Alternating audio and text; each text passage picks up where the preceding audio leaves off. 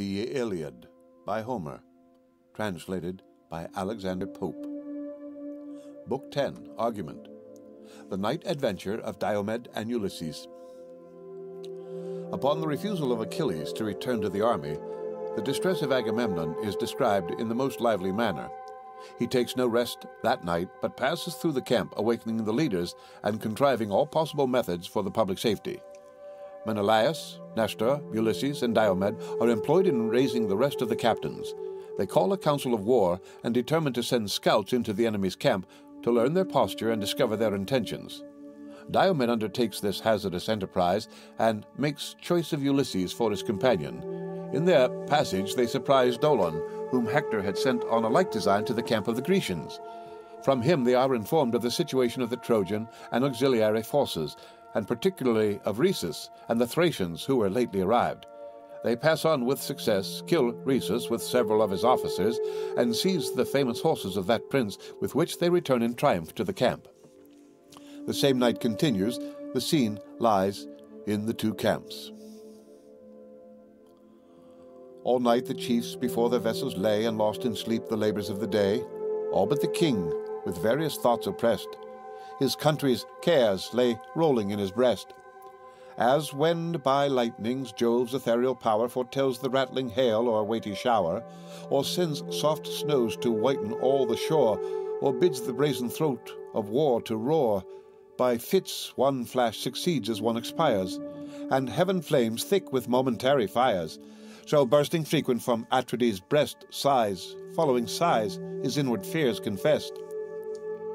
Now o'er the fields dejected he surveys, from thousand Trojan fires the mounting blaze, hears in the passing wind their music blow, and marks distinct the voices of the foe.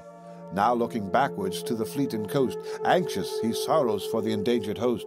He rends his hair in sacrifice to Jove, and sues to him that ever lies above. Inly he groans, while glory and despair divide his heart and wage a double war. 1,000 cares his laboring breast revolves. To seek sage Nestor now the chief resolves, with him in wholesome counsels to debate what yet remains to save the afflicted state. He rose, and first he cast his mantle round, next on his feet the shining sandals bound. A lion's yellow spoils his back concealed, his warlike hand a pointed javelin held. Meanwhile his brother, pressed with equal woes, alike denied the gifts of soft repose, laments for Greece, that in his cause before so much had suffered and must suffer more. A leopard's spotted hide his shoulders spread, a brazen helmet glittered on his head. Thus, with a javelin in his hand, he went to wake Atrides in the royal tent. Already waked Atrides he descried, his armor buckling at his vessel's side. Joyful they met, the Spartan thus begun, "Why puts my brother his bright armor on? Sends he some spy amidst these silent hours to try yon camp and watch the Trojan powers? But say, what hero shall sustain that task? Such bold exploits uncommon courage ask. Guideless alone, through night's dark shade to go, and midst a hostile camp explore the foe? To whom the king: in such distress we stand, no vulgar counsel our affairs demand. Greece to preserve is now no easy part, but asks high wisdom, deep design, and art. For Jove averse our humble prayer denies, and bows his head to Hector's sacrifice. What eye has witnessed, or what ear believed, in one great day, by one great arm achieved, such wondrous deeds as Hector's hand has done? And we beheld the last revolving sun, what honors the beloved of Jove adorn. Sprung from no god and of no goddess born, yet such his acts as Greeks unborn shall tell, and curse the battle where their fathers fell. Now speed thy hasty course along the fleet. There call great Ajax and the prince of Crete. Ourself to hoary Nestor will repair, to keep the gods on duty be his care. For Nestor's influence best that quarter guides, whose son with Marion o'er the watch presides. To whom the Spartan: these thy orders borne, say, shall I stay, or with dispatch return? There shalt thou stay, the king of men replied, else may we miss to meet without a guide, the paths so many and the camps so wide. Still, with your voice the slothful soldiers raise, urged by their father's fame their future praise. Forget we now our state and lofty birth, not titles here but works must prove our worth. To labor is the lot of man below, and when Jove gave us life, he gave us woe. This said, each parted to his several cares. The king to Nestor's sable ship repairs. The sage protector of the Greeks he found, stretched in his bed, with all his arms around the various-colored scarf. The shield he rears, the shining helmet, and the pointed spears, the dreadful weapons of the warrior's rage, that, old in arms, disdained the peace of age. Then, leaning on his hand his watchful head, the hoary monarch raised his eyes and said, "What art thou speak that on designs unknown, while others sleep, thus range the camp alone? Seekest thou some friend or nightly sentinel? Stand off, approach not, but thy purpose tell." "O son of Neleus," thus the king rejoined, "pride of the Greeks, and glory of thy kind, lo, here the wretched Agamemnon stands, the unhappy general of the Grecian bands, whom Jove decrees with daily cares to bend, and woes that only with his life shall end. Scarce can my knees these trembling limbs sustain, and scarce my heart support its load of pain. No taste of sleep these heavy eyes have known. Confused and sad, I wander thus alone, with fears distracted, with no fixed design, and all my people's miseries are mine. If aught of use thy walking thoughts suggest, since cares like mine deprive thy soul of rest, impart thy counsel and assist thy friend. Now let us jointly to the trench descend. At every gate the fainting guard excite, tired with the toils of day and watch of night. Else may the sudden foe our works invade, so near and favored by the gloomy shade." To him thus Nestor, "Trust the powers above, nor think proud Hector's hopes confirmed by Jove. How ill agree the views of vain mankind, and the wise counsels of the eternal mind. Audacious Hector, if the gods ordain that great Achilles rise and rage again, what toils attend thee, and what woes remain? Lo, faithful Nestor, thy command obeys. The care is next our other chiefs to raise. Ulysses, Diomed we chiefly need, Meges for strength, ULYSSES famed for speed. Some others be dispatched of nimbler feet to those tall ships remotest of the fleet, where lie great Ajax and the king of Crete. To rouse the Spartan I myself decree. Dear as he is to us and dear to thee, yet must I tax his sloth, that claims no share with his great brother in his martial care. Him it behoved to every chief to sue, preventing every part performed by you. For strong necessity our toils demands, claims all our hearts and urges all our hands. To whom the king, with reverence we allow thy just rebukes, yet learn to spare them now. My generous brother is of gentle kind, he seems remiss, but bears a valiant mind. Through too much deference to our sovereign sway, content to follow when we lead the way, but now our ills, long ere the rest he rose and sought my tent. The chiefs you named, already at his call, prepared to meet us near the navy wall. Assembling there between the trench and gates, near the night guards, our chosen council waits. Then none, said Nestor, shall his rule withstand, for great examples justify command. With that the venerable warrior rose, the shining greaves his manly legs enclose, his purple mantle golden buckles joined, warm with the softest wool and doubly lined. Then rushing from his tent he snatched in haste his steely lance that lightened as he passed. The camp he traversed through the sleeping crowd, stopped at Ulysses' tent and called aloud. Ulysses, sudden as the voice was sent, awakes, starts up, and issues from his tent. What new distress, what sudden cause of fright, thus leaves you wandering in the silent night? O prudent chief, the Pylian sage replied, wise as thou art, be now thy wisdom tried. Whatever means of safety can be sought, whatever counsels can inspire our thought, whatever methods, or to fly or fight, all depend on this important night. He heard, returned, and took his painted shield, then joined the chiefs, and followed through the field. Without his tent bold Diomed they found, all sheathed in arms, his brave companions round, each sunk in sleep extended on the field, his head reclining on his bossy shield. A wood of spears stood by, that, fixed upright, shot from their flashing points a quivering light. A bull's black hide composed the hero's bed. A splendid carpet ruled beneath his head. Then, with his foot, old Nestor gently shakes the slumbering chief, and in these words awakes. Rise, son of Tydeus, to the brave and strong rest seems inglorious, and the night too long. But sleepest thou now, when from yon hill the foe hangs o'er the fleet, and shades our walls below? At this soft slumber from his eyelids fled, the warrior saw the hoary chief, and said, Wondrous old man, whose soul no respite knows, though years and honours bid thee seek repose, let younger Greeks our sleeping warriors wake, ill fits thy age these toils to undertake. My friend, he answered, generous is thy care, these toils my subjects and my sons might bear. Their loyal thoughts and pious love conspire to ease a sovereign and relieve a sire. But now the last despair surrounds our host. No hour must pass, no moment must be lost. Each single Greek in this conclusive strife stands on the sharpest edge of death or life. Yet if my years thy kind regard engage, employ thy youth as I employ my age. Succeed to these my cares, and rouse the rest. He serves me most who serves his country best. This said, the hero o'er his shoulders flung a lion's spoils that to his ankles hung, then seized his ponderous lance and strode along.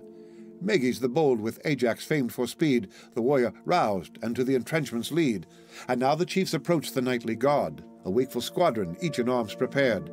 The unwearied watch their listening leaders keep, and couching close repel invading sleep. So faithful dogs their fleecy charge maintain, with toil protected from the prowling train, when the gaunt lioness with hunger bold springs from the mountains toward the guarded fold. Through breaking woods her rustling course they hear, loud and more loud, the clamours strike their ear of hounds and men. They start, they gaze around, watch every side and turn to every sound.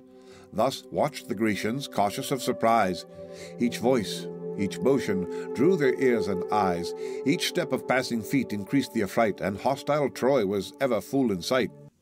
Nestor with joy the wakeful band surveyed, and thus accosted through the gloomy shade. "'Tis well, my sons, your nightly cares employ, else must our host become the scorn of Troy. Watch thus, and Greece shall live," the hero said. Then o'er the trench the following chieftains led. His son and godlike Marion marched behind, for these the princes to their council joined. The trenches past, the assembled kings around in silent state the consistory crowned. A place there was yet undefiled with gore, the spot where Hector stopped his rage before, when night descending from his vengeful hand reprieved the relics of the Grecian band. The plain, besides, with the mangled corpse was spread, and all his progress marked by heaps of dead.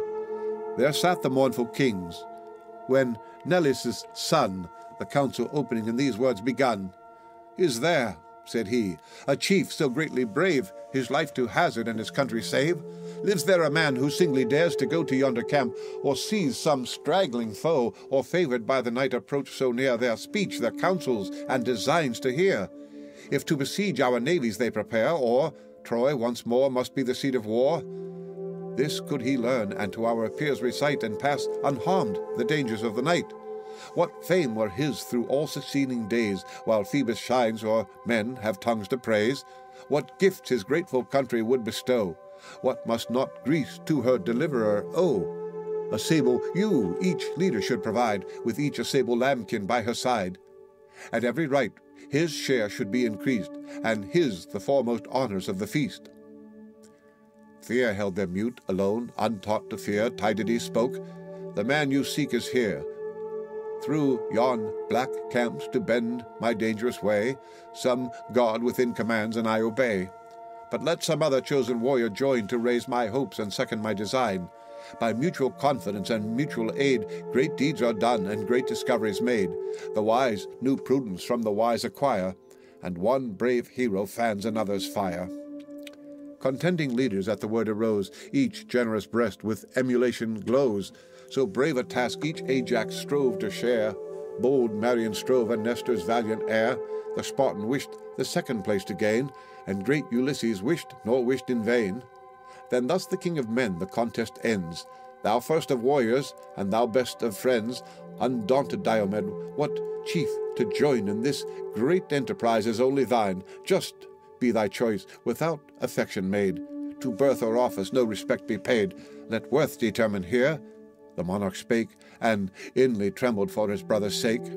Then thus the godlike Diomed rejoined, "My choice declares the impulse of my mind. How can I doubt while great Ulysses stands to lend his counsels and assist our hands? A chief whose safety is Minerva's care, so famed, so dreadful in the works of war, blessed is his conduct. I no aid require, wisdom like his might pass through flames of fire. It fits thee not before these chiefs of fame, replied the sage, to praise me or to blame.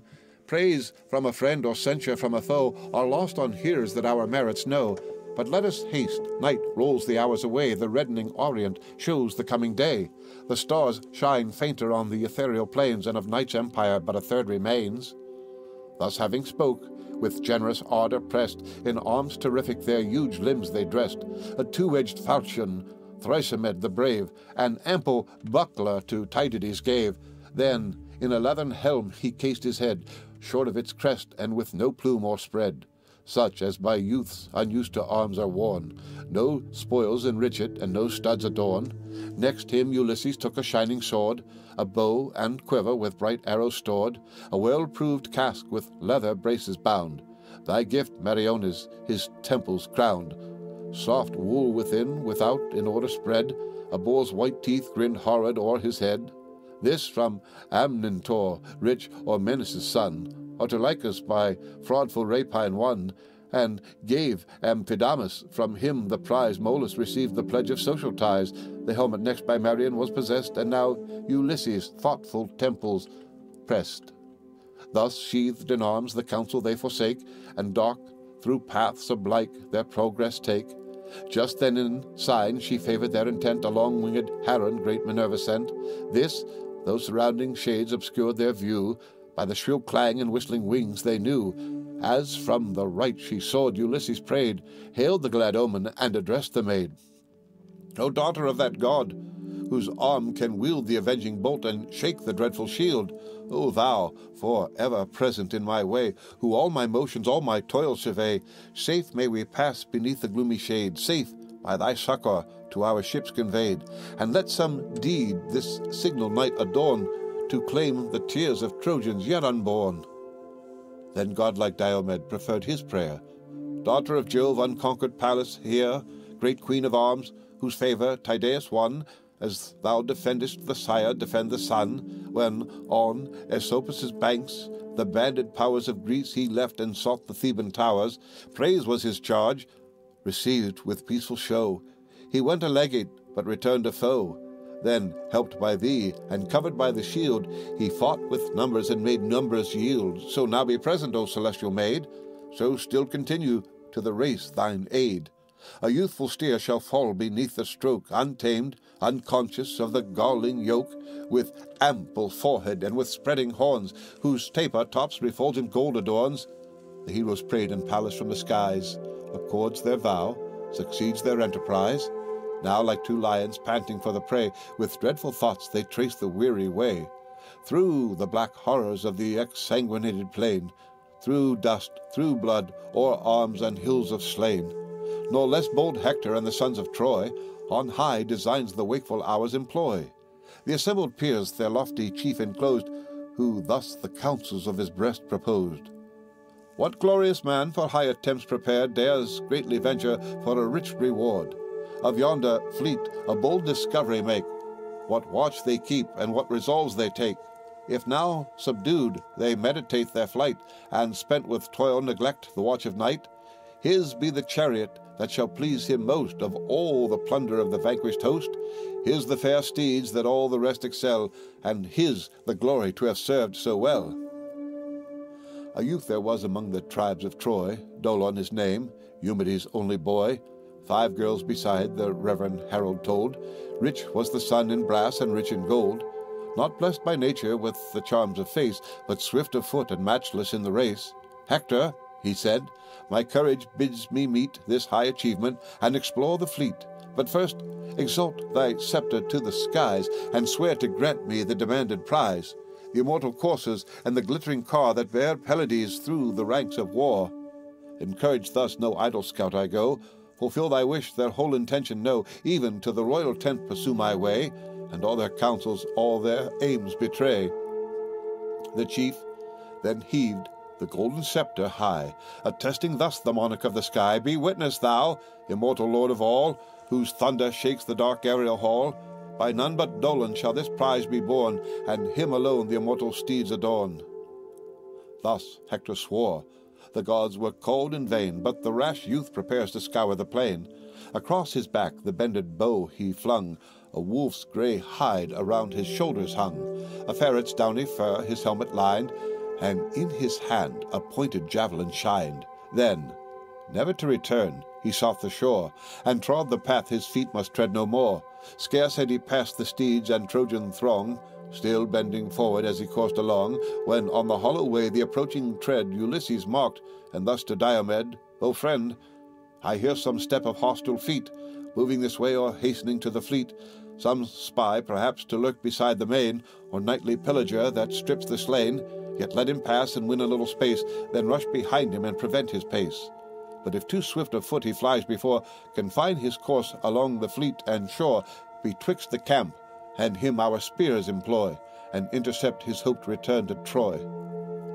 With that they stepped aside, and stooped their head as Dolon passed, behind a heap of dead. Along the path the spy unwary flew, soft at just distance both the chiefs pursue. So distant they, and such the space between, as when two teams of mules divide the green, to whom the hind like shares of land allows, when now new furrows part the approaching ploughs. Now Dolon, listening, heard them as they passed. Hector, he thought, had sent, and checked his haste, till scarce at distance of a javelin's throw, no voice exceeding, he perceived the foe, as when two skilful hounds the leveret wind, or chase through woods obscure the trembling hind. Now lost, now seen, they intercept his way, and from the herd still turn the flying prey. So fast and with such fears the Trojan flew, so close, so constant, the bold Greeks pursue. Now, almost on the fleet the dastard falls, and mingles with the guards that watched the walls, when brave Tydides stopped, a generous thought inspired by Pallas in his bosom wrought, lest on the foe some forward Greek advance, and snatch the glory from his lifted lance. Then, thus aloud, "Whoe'er thou art, remain, this javelin else shall fix thee to the plain," he said, and high in air the weapon cast, which wilful erred, and o'er his shoulder passed, then fixed in earth. Against the trembling wood the wretch stood propped, and quivered as he stood. A sudden palsy seized his turning head, his loose teeth chattered, and his colour fled. The panting warriors seize him as he stands, and with unmanly tears his life demands. "O spare my youth, and for the breath I owe, large gifts of price my father shall bestow. Vast heaps of brass shall in your ships be told, and steel well-tempered, and refulgent gold." To whom Ulysses made this wise reply, "Whoe'er thou art, be bold, nor fear to die. What moves thee, say, when sleep has closed the sight, to roam the silent fields in dead of night? Camest thou the secrets of our camp to find, by Hector prompted, or thy daring mind? Or art some wretch by hopes of plunder led, through heaps of carnage to despoil the dead?" Then thus, pale Dolon with a fearful look, still as he spoke his limbs with horror shook, "Hither I came by Hector's words deceived, much did he promise, rashly I believed, no less a bribe than great Achilles' car, and those swift steeds that sweep the ranks of war, urged me, unwilling, this attempt to make, to learn what counsels, what resolves you take. If now subdued you fix your hopes on flight, and tired with toils neglect the watch of night. Bold was thy aim, and glorious was the prize," Ulysses with a scornful smile replies, "far other rulers those proud steeds demand, and scorn the guidance of a vulgar hand. Even great Achilles scarce their rage can tame, Achilles sprung from an immortal dame. But say, be faithful, and the truth recite, where lies encamped the Trojan chief tonight? Where stand his coursers, in what quarter sleep their other princes? Tell what watch they keep. Say, since this conquest, what their counsels are. Or here to combat from their city far, or back to Ilion's walls transfer the war?" Ulysses thus, and thus Eumedes' son. What Dolon knows his faithful tongue shall own. Hector, the peers assembling in his tent, a council holds at Ilyssus' monument. No certain gods the nightly watch partake, where'er yon fires ascend the Trojans wake. Anxious for Troy, the guard the natives keep, safe in their cares the auxiliar forces sleep. whose wives and infants from the danger far discharge their souls of half the fears of war. Then sleep those aids among the Trojan train, inquired the chief, or scattered o'er the plain? To whom the spy? Their powers they thus disposed, the Paeons dreadful with their bended bows, the Carians, Caucons, the Pelasgian host, and Lycleges encamp along the coast. Not distant far lie higher on the land the Lycian, Mysian, and Maeonian band, and Phrygia's horse by Thymbra's ancient wall. The Thracians utmost, and apart from all, these Troy, but lately to her succour won, led on by Rhesus, great Ionius' son. I saw his coursers in proud triumph go, swift as the wind and white as winter snow.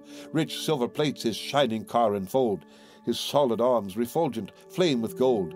No mortal shoulders suit this glorious load, celestial panoply to grace a god. Let me, unhappy to your fleet, be borne, or leave me here a captive's fate to mourn, in cruel chains, till your return reveal the truth or falsehood of the news I tell. To this Tydides with a gloomy frown, think not to live, though all the truth be shown. Shall we dismiss thee, in some future strife to risk more bravely thy now forfeit life? Or that again our camps thou mayest explore? No, once a traitor thou betrayest, no more. Sternly he spoke, and as the wretch prepared with humble blandishment to stroke his beard, like lightning swift the wrathful falchion flew, divides the neck and cuts the nerves in two. One instant snatched his trembling soul to hell. The head, yet speaking, muttered as it fell. The furry helmet from his brow they tear, the wolf's grey hide, the unbended bow and spear. These great Ulysses, lifting to the skies, to favouring Pallas, dedicates the prize. Great Queen of Arms, receive this hostile spoil, and let the Thracian steeds reward our toil. Thee, first of all the heavenly host, we praise. O speed our labours, and direct our ways. This said, the spoils, with dropping gore defaced, high on a spreading tamarisk he placed. Then heaped with reeds and gathered boughs the plain, to guide their footsteps to the place again. Through the still night they crossed the devious fields, slippery with blood, o'er arms and heaps of shields, arriving where the Thracian squadrons lay, and eased in sleep the labours of the day. Ranged in 3 lines they view the prostrate band. The horses, yoked beside each warrior, stand, their arms in order on the ground reclined. Through the brown shade the fulgid weapons shine. Amidst lay Rhesus, stretched in sleep profound, and the white steeds behind his chariot bound. The welcome sight Ulysses first descries, and points to Diomed the tempting prize. The man, the coursers, and the car, behold, described by Dolon with the arms of gold. Now, brave Tydides, now thy courage try, approach the chariot, and the steeds untie, or if thy soul aspire to fiercer deeds, urge thou the slaughter while I seize the steeds. Pallas, this said, her hero's bosom warms, breathed in his heart and strung his nervous arms. Where'er he passed, a purple stream pursued his thirsty falchion, fat with hostile blood, bathed all his footsteps, dyed the fields with gore, and a low groan murmured through the shore. So the grim lion from his nightly den o'erleaps the fences and invades the pen. On sheep or goats resistless in his way he falls, and foaming rends the guardless prey. Nor stopped the fury of his vengeful hand, till 12 lay breathless of the Thracian band. Ulysses, following as his partner slew, back by the foot each slaughtered warrior drew the milky white coursers, studious to convey. Safe to the ships, he wisely cleared the way, lest the fierce steeds, not yet to battles bred, should start and tremble at the heaps of dead. Now 12 dispatched, the monarch last they found. Tydides' falchion fixed him to the ground. Just then a deathful dream Minerva sent. A warlike form appeared before his tent, whose visionary steel his bosom tore. So dreamed the monarch, and awaked no more. Ulysses now the snowy steeds detains, and leads them fastened by the silver reins. These with his bow unbent he lashed along. The scourge forgot on Rhesus' chariot hung, then gave his friend the signal to retire. But him new dangers, new achievements fire. Doubtful he stood, or with his reeking blade, to send more heroes to the infernal shade, drag off the car where Rhesus' armour lay, or heave with manly force and lift away. While unresolved the son of Tydeus stands, Pallas appears, and thus her chief commands. Enough, my son, from further slaughter cease, regard thy safety and depart in peace. Haste to the ships, the gotten spoils enjoy, nor tempt too far the hostile gods of Troy. the voice divine confessed, the martial maid. In haste he mounted, and her word obeyed. The coursers fly before Ulysses' bow, swift as the wind, and white as winter snow. Not unobserved they passed the god of light, had watched his Troy and marked Minerva's flight, saw Tydeus' son with heavenly succor blessed, and vengeful anger filled his sacred breast. Swift to the Trojan camp descends the power, and awakes Hippocoon in the morning hour. On Rhesus' side accustomed to attend, a faithful kinsman and instructive friend, he rose and saw the field deformed with blood, an empty space where late the coursers stood, the yet warm Thracians panting on the coast. For each he wept, but for his Rhesus most. Now, while on Rhesus' name he calls in vain, the gathering tumult spreads o'er all the plain. On heaps the Trojans rush with wild affright, and wondering view the slaughters of the night. Meanwhile the chiefs arriving at the shade where late the spoils of Hector's spy were laid, Ulysses stopped, to him Tydides bore the trophy, dropping yet with Dolon's gore. Then mounts again. Again their nimbler feet the coursers ply, and thunder towards the fleet. Old Nestor first perceived the approaching sound, bespeaking thus the Grecian peers around. Methinks the noise of trampling steeds I hear, thickening this way and gathering on my ear, perhaps some horses of the Trojan breed. So may, ye gods, my pious hopes succeed. The great Tydides and Ulysses bear return triumphant with this prize of war, yet much I fear. Ah, may that fear be vain. The chiefs, outnumbered by the Trojan train, perhaps even now pursued they seek the shore, or perhaps those heroes are no more. Scarcely had he spoke, when lo, the chiefs appear, and spring to earth. The Greeks dismiss their fear. With words of friendship and extended hands they greet the kings, and Nestor first demands, say thou, whose praises all our host proclaim, thou living glory of the Grecian name, say whence these coursers, by what chance bestowed, the spoil of foes or present of a god?